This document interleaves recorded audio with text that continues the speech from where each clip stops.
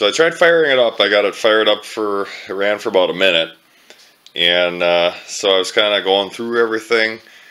I thought maybe I needed to tweak the carb. I think the carb's good. So I pulled out the spark plug. Initially I had spark before I put the plug in.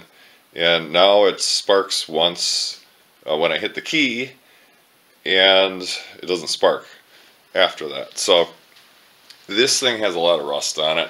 When the grounds like to rust, you won't get a decent spark. So as you can see, there's some rust there. The ground wire is right here. I went and cleaned that up. Make sure I had a decent ground going to the block. What it was doing is it would spark on the first try, and then it would spark afterwards. Some of the issues with these are the kill switch.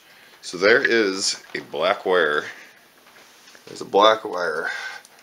Goes right here and plugs into the kill switch. Right there.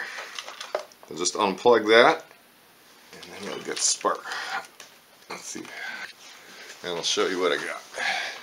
It's basically you're bypassing the kill switch.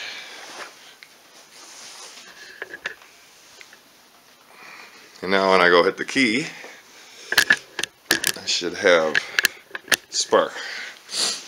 Let me turn that on.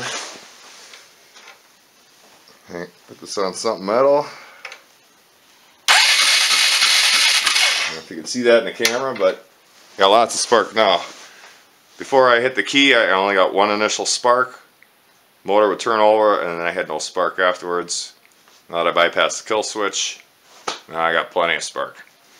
Give that a shot. That's a quick fix until you can figure out what's really going on. So I'll give you a quick tip. Until next time.